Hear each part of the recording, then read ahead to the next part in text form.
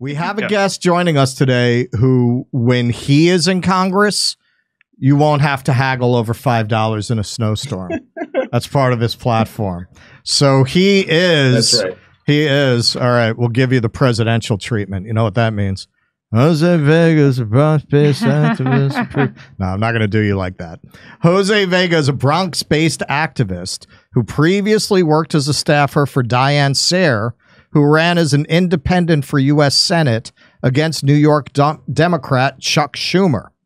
He's recently confronted New York area politicians and Rachel Maddow about their support for the Ukraine war and to demand accountability from the Biden administration for blowing up the Nord Stream pipeline, as we will see. He's currently a candidate for the U.S. House in New York's 15th Congressional District against incumbent Richie Torres. Jose, welcome, my friend. Thank you for having me. I hope somebody can explain to me what a gypsy cab is, and then we can get started with the segment. Do you actually not know what a gypsy cab is? Term to use anymore. Maybe they don't use that anymore. Well, yeah. I mean, I guess you're not allowed. You have to say Romani cab. No, before Ubers, they were a thing. Well, of course, yeah. That's a cab that you don't call. That's the cab that just drives around and you hail the cab. Oh, it just knows it's just there when you need it? Yeah, well, I mean, not a yellow cab. Like you weren't supposed no, it's never there when you need it, but you want it to be. Yeah. Right. You know, that's the yellow cab that you hail in New York. Before you had Ubers, you had certain private car services where if you grew up in Queens like I did, you had the phone number memorized for the local private car service. I'm not that young. I know about that. I do know about You do know about that. I know about those. I was like 10 years old calling them for my parents. So I think I remember those. Right. So a gypsy cab is when you hail one of those as if they were a yellow cab, which technically you're not supposed to do, but sometimes you could do it anyway. All right. So, So, Jose, this is really exciting news. We're going to play a little footage from your upcoming romantic comedy, When Jose Met Richie. And this is your first meeting with Richie Torres, and you can really see the sparks fly here. Cy Hirsch just released the fact that the United States blew up the Nord Stream 2 pipeline. You weren't briefed on that. Why not? Are you going to put a congressional probe into that? Yes or no? Because this ain't no ordinary journalist. You know that. So, I want to hear what he has to say. Nord Stream is a pipeline that transfers oil from Europe, particularly Germany. I'm sorry, from Russia to Germany.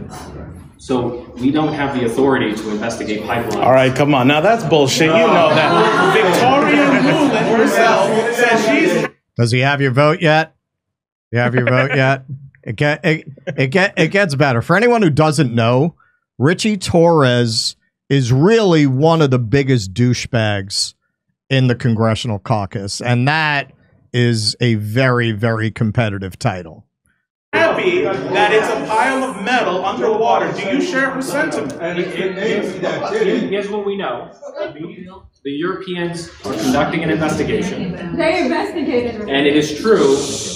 Why did Joe Biden say that we are going to get rid of the Nord Stream pipeline? And when asked, but wait a minute, that's run by Gazprom in Germany, how are you going to do it? He said, we'll be able to do it. You have definitive evidence. Yeah, we do. It's called Cy Hirsch. Then produce the evidence. He already produced the evidence. Read the article. Listen, this is Cy Hirsch. This is the My Lai massacre. Okay, this is a Pulitzer Prize-winning journalist. He is not going to publish something he can't prove. So unless you're naive enough and you don't know that, I'm here to inform you. I'm at least asking for congressional inquiry into whether or not it's true, because his credibility alone should prompt that, don't you think? The Europeans are conducting an investigation. We know the United States did this. It seems like you know the answer to the question. Well, what are you going to do? I'm your constituent. I'm your constituent. I want you to actually do something about it. I'm going to try to answer your question once more, and then I'm going to move on. The Europeans are conducting. That's a non-answer. What are you doing? Because if the United States did this, you are going to you have to hold them accountable. All right, so this is part of what's been really interesting about these interventions and these confrontations. And you see this almost at every level. People have been so brainwashed into believing that they have no power that that's a radical thing that you're saying there. Hey, I'm your constituent. This is your job to do this. And nobody seems to think this way anymore. Yep. Yeah, no, that's right. I think that and this intervention was different than all the other ones I've done before, because the other ones were not on people who directly represent me. Although I believe I should be able to go to any congressman with any issue, because any congressman, they can affect their vote. Yeah, right. Exactly. Right. But this is the guy that I'm supposedly supposed to reelect if I want to. He's supposed to be listening to me, not the IPAC donors or not whoever tells him. He's supposed to be listening to me. And I'm out here telling him, you know, this is what your constituency wants to you to invest. I'm not even saying this is completely like, I'm saying investigate it. Can you lead an investigation? This is coming from your constituent. And he's just so hard-headed. And he's also just so vapid. Like you'll notice in the beginning, he got it wrong. He said, Nord Stream is a pipeline that transfers oil. I mean, Germany to Russia. You know, Germany. It's funny.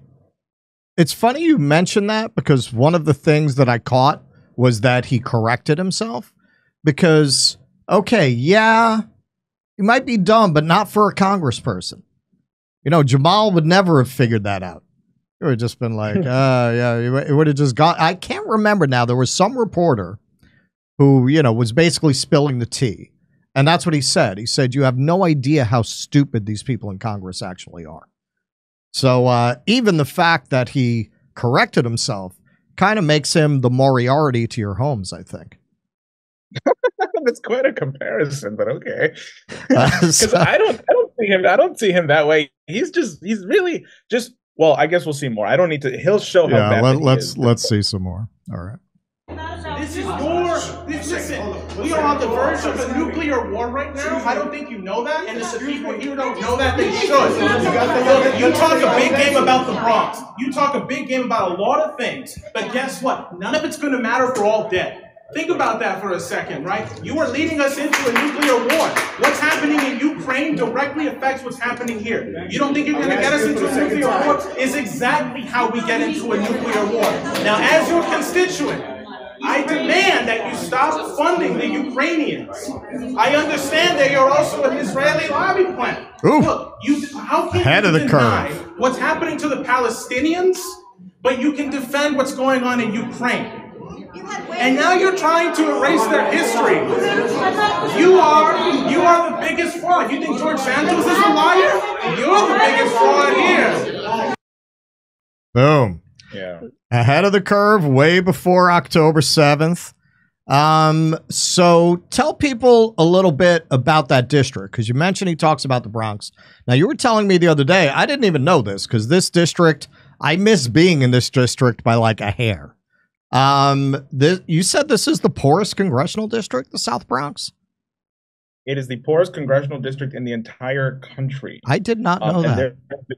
There have been books written about it. Jonathan Kozol was famous for writing a book, multiple books on this issue of the poverty in the South Bronx, and he's won many awards, and nothing's been done about it. Everyone knows this. You know, I've been around the world at this point now, from China, Germany, you know, Ireland, and I tell people I'm from the Bronx, and they're like, "Oh, okay, yeah, I know what that is. I don't need to say New York City." It's like, it's a worldwide phenomenon to be from the Bronx, and people just kind of like know what that means already. So yes, this is the poorest congressional district. The poverty line in New York City is about $34,000 a year, which is absurd. 35% of people living in this district are under that line. And more people are probably on some kind of welfare assistance. And this isn't counting the fact that there's a lot of squalor, poverty. This isn't counting the fact that there are like 8 people living in 2-bedroom apartments, right? All crammed in there. I mean, their buildings are literally collapsing in the Bronx.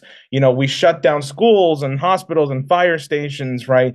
This place has long been forgotten, but it's not because it's been forgotten. It's intentionally been destroyed. And this goes back to the history of New York City from 1970, where there was this city planner called Roger Starr, who had this inane plan called planned shrinkage. It's like, yeah, we're just going to shut down all the police stations and fire stations in the early 1970s. And, we're just going to see what happens. I wonder what happens. And then it was intended to reduce the population. It's called planned shrinkage. It's all up in the New York Times. People can Google this. And that's what we're still feeling those effects to this day, because that's still the policy to this day. It hasn't been reversed. It hasn't been changed. That's what it is. And that's what this district is. Well, haven't they shifted really to gentrification? See, that's what's surprising. The South Bronx. All right, this was a few years ago now. Some real estate development company did try to do a big gentrification event in the South Bronx that was maybe the most tasteless thing ever conceived by a real estate development company, and that's another very competitive category. They literally had like an urban apocalypse themed event to bring in investors with like barbed wire and burned out cars, but as like a set. And the people in the Bronx came out and protested it. So this is part of why I'm surprised, because I remember reading that story years ago, and I figured they had continued to gentrify the area. But from what you're telling me, no, they just didn't for whatever reason, which is amazing, because you got very wealthy Manhattan just right next to it. Well, it's kind of like Harlem, and also COVID did slow it down a lot, but there are a lot of new buildings being built in the South Bronx right now. Like, it is happening, but in Harlem, and you know this from living in Harlem, if you start on the east side, like the most east side of Harlem at 125th Street, it's just horrible. It looks terrible. Yeah. And then the more you walk west, I don't know why that is. West, do you know why that is? Why is the east side fucked up and the west side's nice? Why? I heard a theory that it's like because our rulers, hate the East and only want to love the West. But I think that might be a little too, Anyway, but I don't exactly know why the East side of Harlem is the way it is and the West side is better. I just know and this is true for a lot of Malcolm X and Martin Luther King boulevards around the country. They're all just poor. They're all just destroyed this way, and that is done intentionally. That is done as a way to like mock, the people living in those neighborhoods, in a way to mock those figures. Right. All right. So let's look a little bit more at your opponent here. So Medea Benjamin put out this tweet: Torres lies, people die. Richie Torres is more focused on backing Israel's genocide than supporting his own constituents in the Bronx.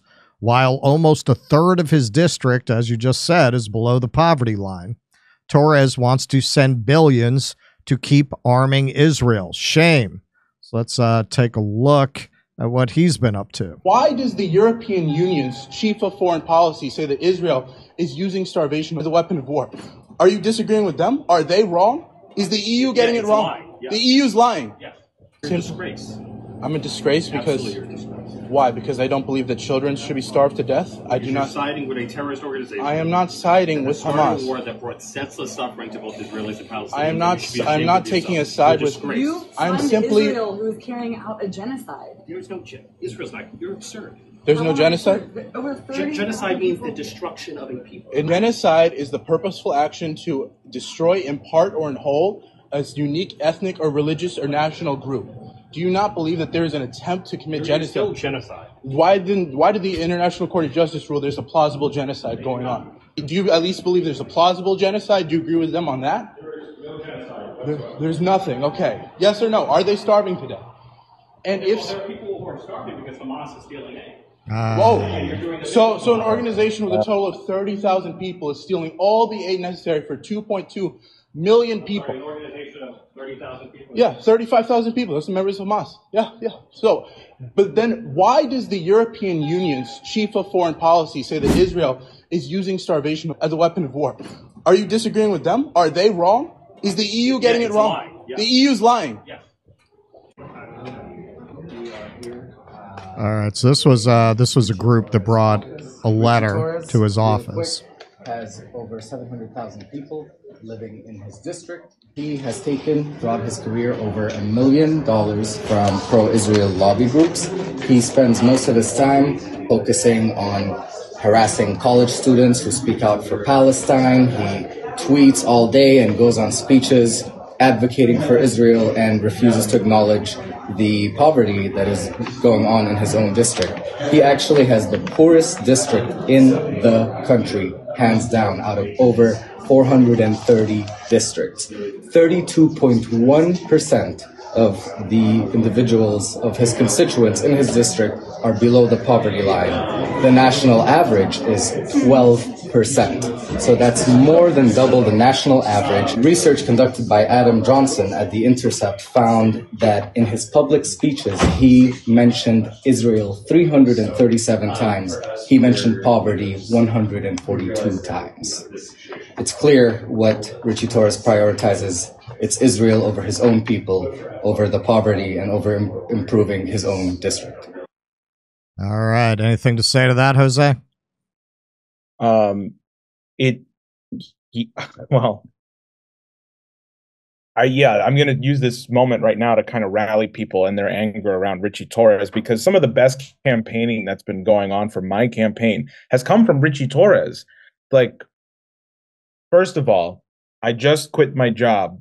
I was working part-time as a barista, and I stopped because I'm realizing the gravity of the situation, and I'm realizing I don't have a choice anymore. I'm all in on this campaign now. Like, that is what I'm bringing to all of you, to the viewers of this show, but also to humanity. There is a moral responsibility I have to be at my utmost focus and attention on this campaign. Not even because of me. This is not a vanity thing. This is because this scumbag needs to go, right? And so what I can promise you, what I can absolutely promise you, is every inch of me in this fight to take this guy down. Come what may, that is what I am completely committed to.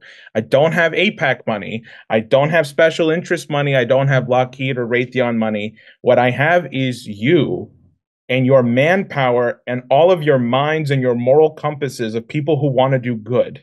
Okay?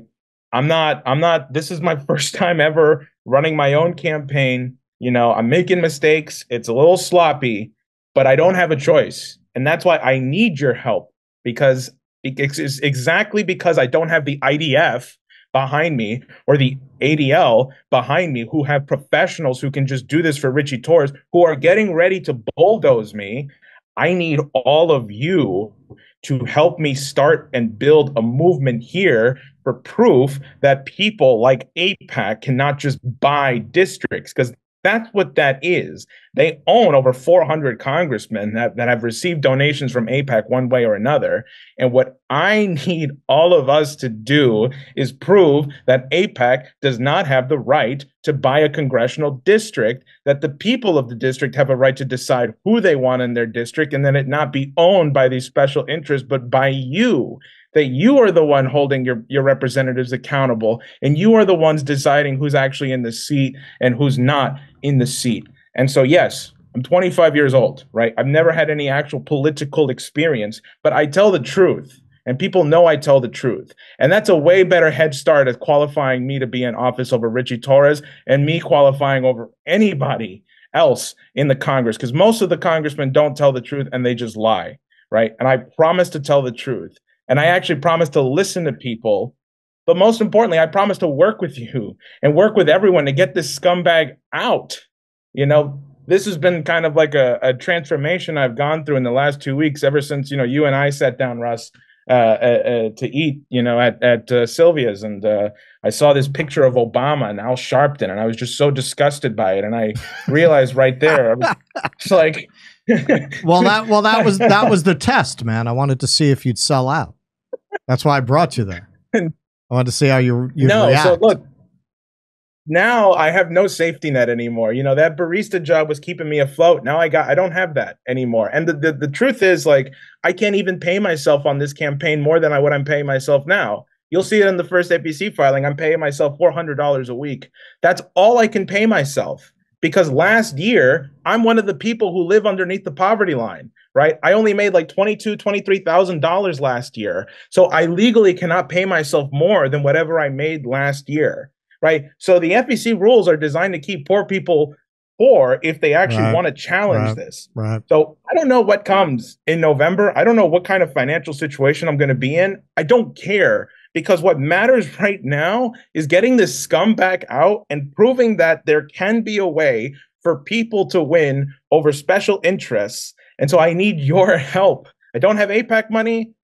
I need manpower. I mean, I don't know how many people are watching right now. If 1,000 people came to the Bronx and handed out my literature for a whole day, or helped me get signatures, which is actually what I need, right? In order for me to be a choice come November, right? So if you want to see Richie Torres' name and then my name, I need 10,000 signatures in 10 days. And that window starts April 16th.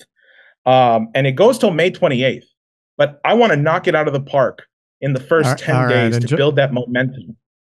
Just to explain this. Sorry, go ahead. Well, just to explain this a little bit to people.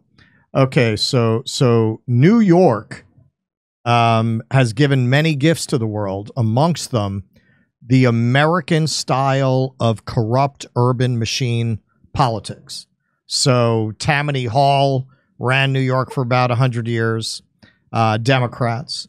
It's still basically a one-party state with occasional lapses. But because of that, you have these vestiges of Tammany Hall in the system that are designed to make it almost impossible to challenge the Democrats. For example, if you want to change your registration, you have to do it 6 months. What is it, 90 days? It's 90 days, right? You guys know, Keaton, you know? Well, if you want to vote in a primary, now they moved it up to Valentine's Day as a compromise. It used to be like something like the September or October before the primary, which would be in like April, May, or June. Right, it was 6 months. So it used to be like 6 months. Yeah. But now it's like about 3. Now it's like 90 days. Yeah. But still, the purpose of that is to prevent any grassroots candidate from breaking out, because they tend to catch fire later because they come into the cycle without money. So they have to spread their campaign on word of mouth, and then they can get some money from donors. They want all of the people who have become engaged or energized by that campaign to not be able to vote in order to not get you anywhere. Now, Jose, we would not, honestly, as much as we love Jose, if you were running as a Democrat, that's a deal breaker, man. We don't play the duopoly anymore. Not Republican, not Democrat. He is running as an independent, and that's why we are going to come out. Me and Keaton are coming ourselves to petition people to get him on the ballot. Was it April 20th? April 20th, yeah. So 420, man. Let's, you know how that's going to go. Yeah. You know, we're going to hotbox the Bronx. Yeah. I'm kidding. I don't touch the stuff. I don't think Keaton does either, right? You know? No. Neither do we're I. Straight arrows. Yeah. You too? Yeah. All right. No, I don't. So Yeah. Well, there you go. We'll be the only 3 out there then. I'm telling you. We'll be the designated drivers of the event. Yeah, exactly. So, just to show you folks, in case you're not convinced yet, what a piece of it Richie Torres is. So you might remember this guy. This is Israel's defense minister. And he calls the Gazans human animals and calls for cutting off their water and power. This was a few months ago, but just to remind you. אנחנו מטילים מצור מוחלט על העיר עזה. אין חשמל, אין מזון, אין מים, אין דלק. הכל סגור. אנחנו נלחמים בחיות אדם ואנחנו נוהגים בהתאם. So what's Richie Torres doing this week? Oh, there he is. He's smiling and shaking hands with this genocidal maniac. Look, Yoav Galante tweets out, excellent discussion with Richie Torres on developments in the war and regional challenges. We value the United States' steadfast support. Congressman Torres reflects our strong ties and true friendship as well as the importance of U.S. leadership in the region at this time. Look at this. This is right in the middle of these aid workers being killed. Everybody else, even who is it, kid? Chris Coons, who just came out and said they should condition aid. Well, I don't know. I hadn't heard that he said that, but I know that a lot of people have since come out and said that. Yes. One of the very rank and file Democrats came out, but Biden just had a conversation with Netanyahu about conditioning aid, about demanding a ceasefire. Yeah, he's full of shit. But that aside, right in the middle of this, Richie Torres literally goes to Israel and meets with a guy who called the Gazans human animals. Now, Jose, I think I know the answer to this just from the years of dealing with the Democratic Party. How does a district that's what, 70% BIPOC, that district? 70%? More than that? More. How does this guy get elected? Because he seems to be the congressman from Tel Aviv. Like, he doesn't seem to have any interest in the district that elected him at all. Why would people even vote for this guy? Why? Well, money. Well, first of all, it goes back to what you were talking about with the whole Tammany Hall thing. I was reading a newspaper report from 1975 or 1976. 15% of the votes in 1976 in the Bronx, 15% of them were from dead people.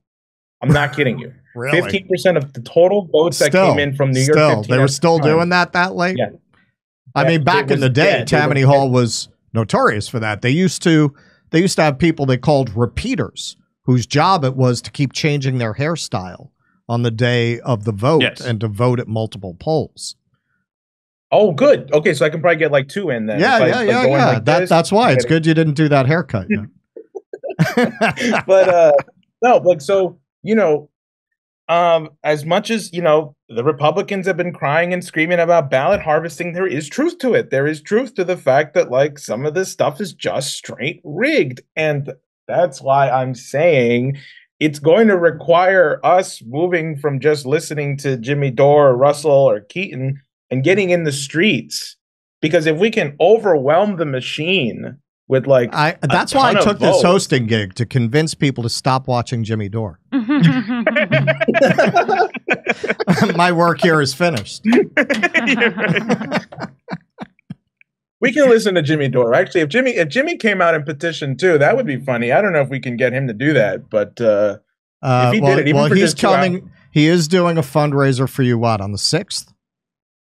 On 6th of June. Yes. On June 6th. Yeah. So Jimmy, he's almost got a 666 going there, but he is coming out for 6/6 to do a fundraiser for Jose. We will, of course, be there. That's a few days before our live show, which Jimmy may or may not be at. Depends if he can work it out. I think he has to be in Minnesota the day before. But yeah, hey, I mean, you know, making a joke of it because it's a funny show, but you're absolutely right. You know, what people, especially who've been burned by the Bernie Sanders campaign, who felt the burn and got burned by it, might ask, well, should I get involved in electoral politics? Listen, man, we got to start somewhere. We got to start to build movements. It's not just about one campaign. This is part of why I did a segment the other day on the minimum wage increase in California. I'm going to do something else about it today. I think people on all levels for decades have had a psyop run on them where they don't see themselves as being autonomous actors in a democratic society. They see themselves as powerless victims who can't do anything other than bitch on social media about how the elites are ruining their lives. But then when things come up like, hey, let's give workers more money, they've been so brainwashed and beaten down over so much time, they attack the workers instead of attacking the elites that they supposedly hate, who are keeping the workers down. We have got to take back the power from this power structure. And yeah, part of that is running candidates, but not within the duopoly. It's rigged. Honestly, if you were going to pick one that's less rigged, you're better off taking over the Republican Party. I'm not recommending that. Yeah. But if you were going to work in the duopoly, I would sooner work trying to take over the Republicans than the Democrats. The Democrats are gone. If the Republicans were as rigged as the Democrats, Jeb Bush would have been the nominee in 2016. Look, I think it's definitely an interesting year, and I see things bubbling here in the Bronx in a good way. And there are people who are working with me that wouldn't have touched me with a 10-foot pole that are now coming out and saying, well, honestly, given the time and the circumstances, and given also the desperation of the situation, because like we're out here talking about my campaign, but like let's be realistic here, right? There's a genocide happening in Gaza every day. Do we actually have till November? We do not. Right. We actually do. And like, that's one thing I really want to emphasize with people and like what my campaign is about. You guys had Kynan on your show on Due Dissidence. Kynan intervened on a panel at Columbia School of Journalism. Second annual intervention. Yo, let me ask you something while I have you here, because I was curious. Did he do it without you because you're too recognizable now? You can't get in these places anymore? I was going to ask you about that. Can you still do it? I still can do it. I think I was just, I probably had just some prior commitment that I couldn't get out of at that. Oh, no, we got recognized when we went to Sylvia's. Oh, yeah, that's right. We did. Oh, you did at least. And then I got recognized. No, Russell's more right. famous. No. You got recognized. So, yeah, no, I worry about it because I want to do stuff like this. And I'm like, are people going to know who I am? Like, that's the one problem with being on camera like that. If you want to go fuck shit up, legally speaking, within the bounds of the law, it's very difficult to do. I'm trying to keep this look so that if I ever need to go incognito instead of my normal jacket, I can wear a pullover and I can put a beanie on instead of the hat, so that people have me branded as one way, but then I show up another way, and then it throws them off. But no, I mean, you need that Mission Impossible mask making thing. But interventions are going to keep happening. They're not going to stop. It's just a matter of like, well, one, I didn't realize how running a campaign is a headache. Okay. And I'm glad I quit my job to focus more on this, because I'm realizing like, yeah, it would have never worked if I was still working part-time, but the desperation of the situation, the gravity of it, the fact that people are fed up and tired, it does require me to be completely present attention-wise, and it's not work that I quit. It's also any semblance of a personal life. Like, I don't hang out with friends on weekends. Mm-hmm. I don't have time to entertain romantic interests, and Russ knows all about that. And, well, then in that case, I'm not coming. I was really hoping to have a shot with you. But now that you mentioned like that, we're gonna go hit the bar. My life now. This is my life, campaigning, petitioning, and getting Richie Torres out of there. Are you saying you're not going to be a good wingman? Well, I mean, that depends. How much do they donate? Yeah, there you go. All right. So for a final, if you're not convinced yet that taking Richie Torres out of office is you're doing God's work. So Richie Torres decided to celebrate MLK Day in a really interesting way. Did he go to a black church in his district, which I'm sure, Jose, you'd know better than I will, but based on the demographics, I'm sure there are dozens and dozens of black churches in his district that he could have gone to. He went to the Central Synagogue at 55th Street and 5th Avenue. Now, I have actually been there because it's kind of an architectural treasure, so I went there once. I was curious about it. That is an extremely wealthy Upper East Side congregation. That is who he decided to go spend MLK Day with when he represents this poor BIPOC district. So these are from, I believe this guy is a host on WBAI.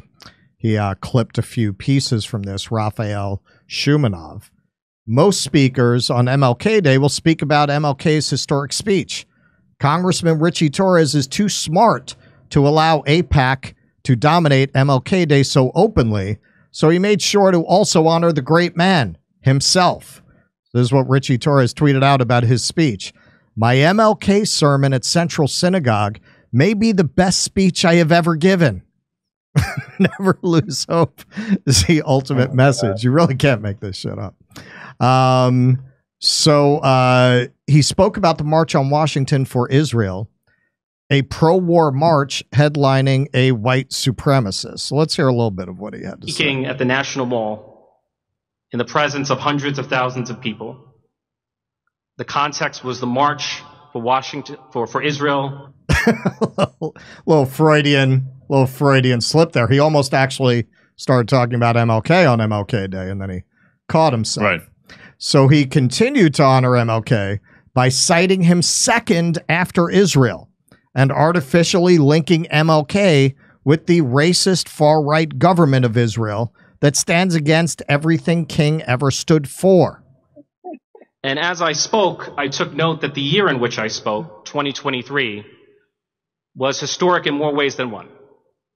It marked the 75th anniversary of Israel's rebirth and the 60th anniversary of Dr. King's I Have a Dream speech. Wow. Wow. That's, those two things totally go together.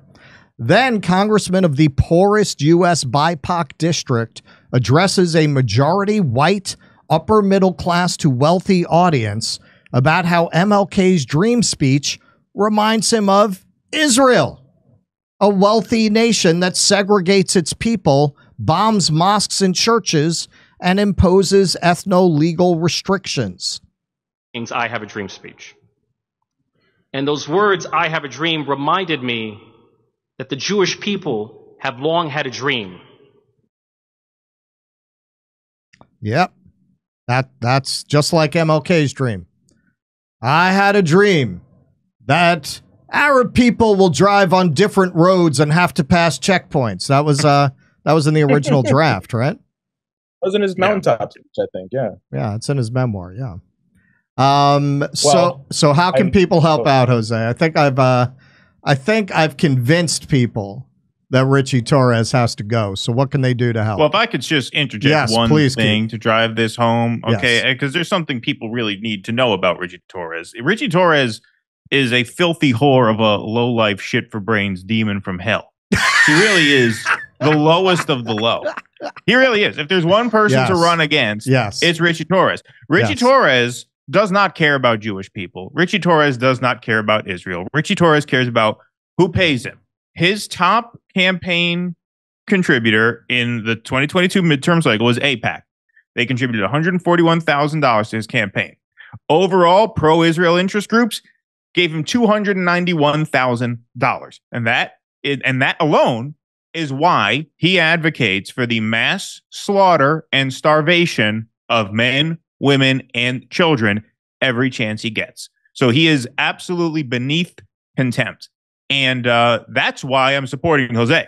Really. I mean, I love Jose, but obviously if there's one candidate who needs to go, and if there's one district in this country who is equipped to make a statement like that, it is the Bronx, because the people of the Bronx are not down with what's happening right now. And he is. Yes. And they need to be made aware of that. And if they are made aware of that, anything can happen. Is it a long shot? Of course. I'm not here to gaslight anyone into thinking anything different. Neither is Jose. But this is the shot to take. And this is something I almost forgot. Are you finished, Keaton? Yeah, I think so. This is something hey man, that's why we call him the cleanup hitter. Yeah. If this is something I almost forgot. So one great thing about having this platform, which look, we're very happy over at Due Dissidence with the growing audience we have, but this is quadruple our audience. And this is something that's so awesome, and I know Jimmy would fully support this. So Richie Torres is notorious for blocking people on Twitter, on X. But the Supreme Court just ruled that you can't do that if you're speaking in an official capacity, which he generally does. I've never seen Richie post a tweet about, the lemons at the local vegetable stand looked good today. Most of his stuff is rabid Zionist, official government kind of stuff that he's dealing with. So I would recommend that everyone watching who hasn't already and isn't already blocked by Richie Torres, go join his X. And as you are legally entitled to do, according to the Supreme Court, I'm not saying to harass Richie Torres, but go join his X. and let him know what you, as an American citizen and a voter, think about his policies, completely within the bounds of the law. Please go join Richie Torres's X. Don't wait. Do it right now. All right, Jose, what do you want the people to know before you go? All right. Well, if you let me stand on my soapbox here for a second, and if you bear with me, I promise I won't. Channel your inner Henry Fonda. First, everywhere there's a guy in the Bronx. One thing is that you shouldn't just support me on the basis that I'm not Richie Torres. It's, if you don't want Joe Biden and you only want to support someone who's not Joe Biden, then by all means, go vote Donald Trump, go vote Kennedy. But everyone sucks, right? The thing is, you know, and Keaton probably characterized Richie Torres very well, so I'm not going to repeat what he said. What I believe, the man has a talent.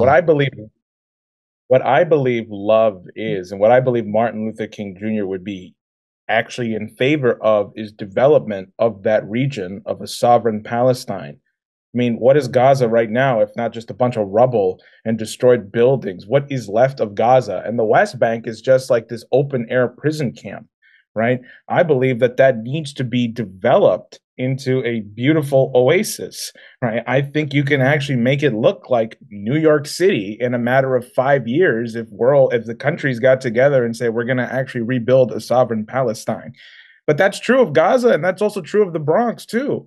I actually want to see the Bronx be developed. I'm not talking about bringing affordable housing. I'm talking about fixing a lost generation of kids who are graduating high school right now, who can't even pass the basic English Regent State exam, can't pass the math exams, and they're being graduated out. I think something like 40% of people who are 18 to 25 are unemployed, uneducated, and unskilled.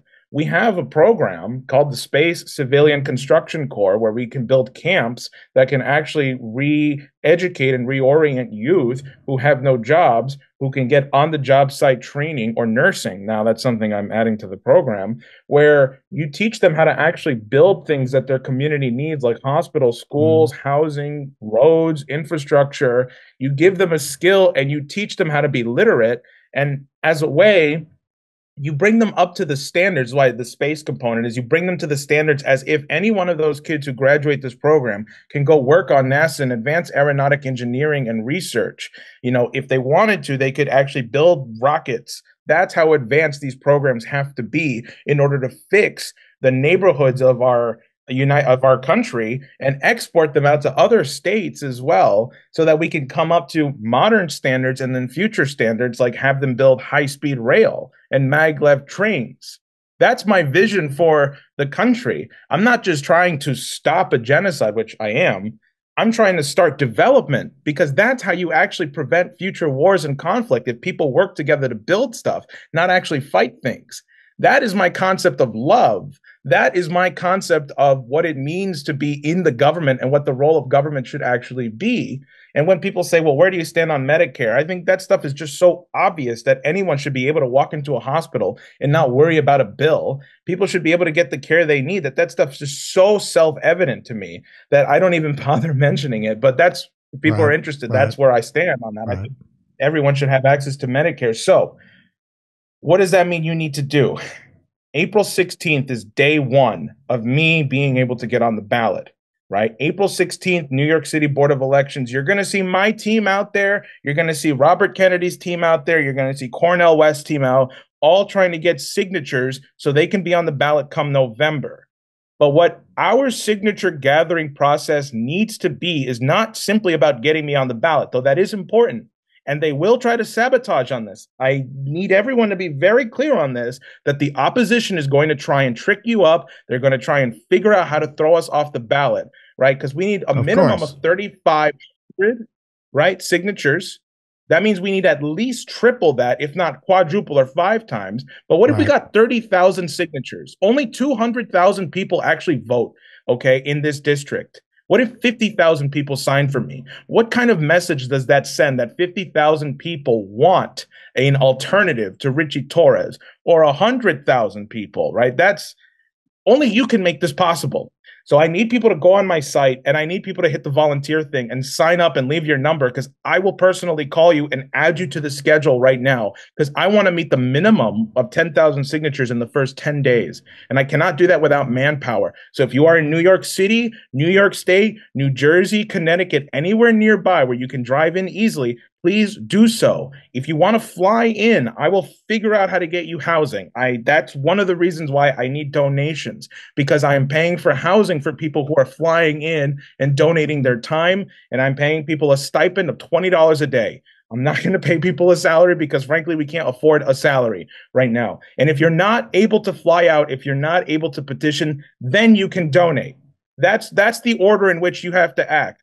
Be out in the street with me and get the petitions. If you can't do that, then you can donate, right? But I need the manpower. That is what's most important right now, because we have to show that we don't need the money to actually start this movement and scare the living crap out of Richie Torres and his rest of his oligarchical buddies and the rest of the IDF who are backing him right now. We need a show of force, of manpower, of people who want to flood this district with my literature and show that the support that Richie Torres has is flimsy, as opposed to the support that we can have, which is showing that we want to reject this suit, because Richie Torres is empty. There's nothing there. Okay. It's just a script. He's like an AI bot. He's told what to say, and he knows it, because that's what the IDF does. They brainwash their candidates so that they respond. There is no genocide.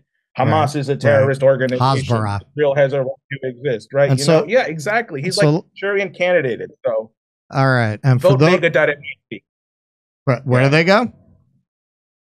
VoteVega.nyc. And then there's 2 buttons there: donate and volunteer, or sign up to volunteer. Hit the second one first if you can, because that's what's most important right now. And then if somebody can donate so I can buy clipboards and sheets and pens and just the basics that are overlooked. I mean, I've already seen people donating. I really appreciate that. And I call all my donors, by the way. I have a lot of people to call actually once we get off here. But votevega.nyc/donate, or just votevega.nyc. You'll see the 2 buttons there. That is where you donate. That is where you sign up to volunteer. I need both, but frankly, I need you as a person there. I will call you and I will get your schedule personally.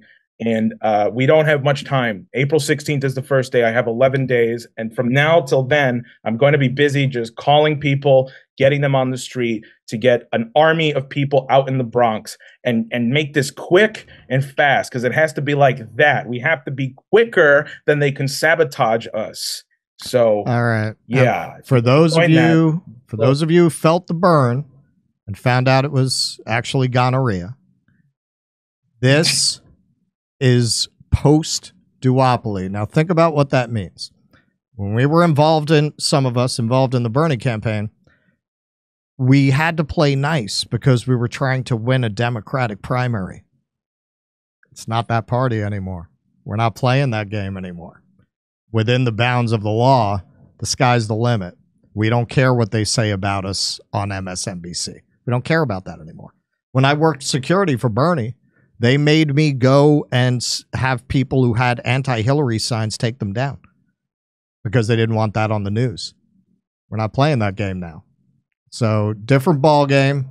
And I urge you all to go to votevega.nyc. All right, Jose, man, I will see you when I get back to the big town. Thank you. And I saw somebody ask what my cat's name is. His name is Ozymandias. I'd show him, but he's he's a sweet one. All right. Thank you, man. Hey, there's still tickets available in Stockholm, Oslo, Stroudsburg, Pennsylvania, Cortland, New York, Oakmont, Pennsylvania, El Paso, Texas, San Antonio, Texas, Edmonton, Alberta, Vancouver, British Columbia, Denver, Ashland, Virginia, and Athens, Georgia. See you there.